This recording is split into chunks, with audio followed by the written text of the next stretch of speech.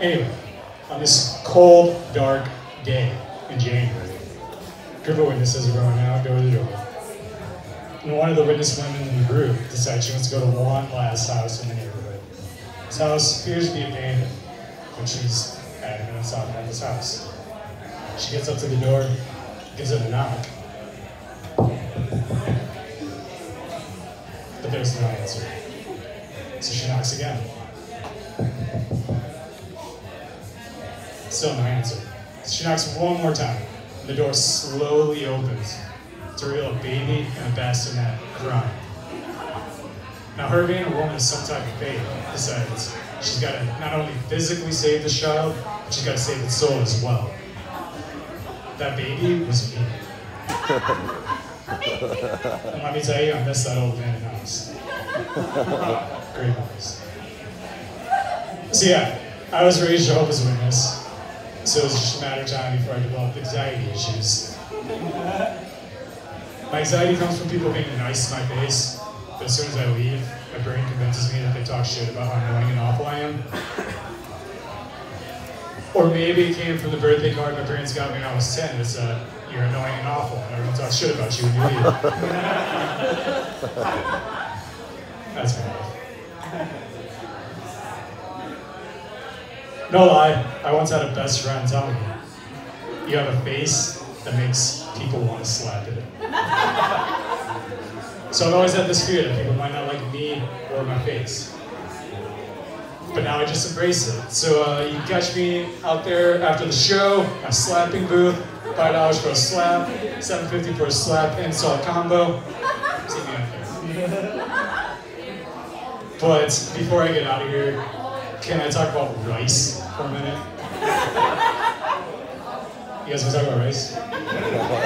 So rice, it's inherently dry. Even when you add moisture to it, it becomes sticky. Which, when you think about it, is just wet dryness. That's not a joke, I just like talking about rice. But while we're on the topic of rice, have you ever noticed how dry it is? Like, even when you add moisture to it, it just gets sticky. Which, when you think about it, is just wet dryness. Sticky. It's wet dryness. But while we're on the topic of rice, you love rice, don't you? While we're on the topic of rice, have you ever noticed how dry it is? Like, even when you add moisture to it, it just becomes sticky. And I've thought about it a lot. That's just wet dryness. This is a joke about rice, and to foreshadow my jokes, both tend to be very dry. But while we're on the topic of rice, I got a few things I'd like to say about it. Brown rice specifically. Do you think brown rice feels like it's brown rice? Or do you think it just feels like slightly darker white rice? Do you think brown rice gets pulled over by the cops exponentially more than white rice?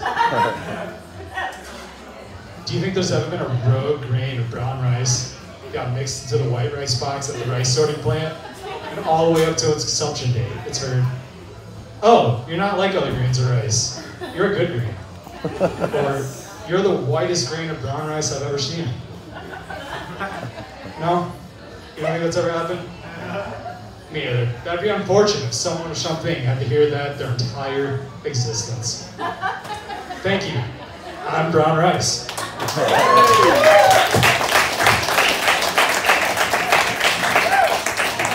Give it up for brown rice, everybody. Good to have you here. There you go. You clap, you make them want to do comedy again. That's always good. I wish I had that when I did comedy. I was told to go fuck myself. And now look at me now.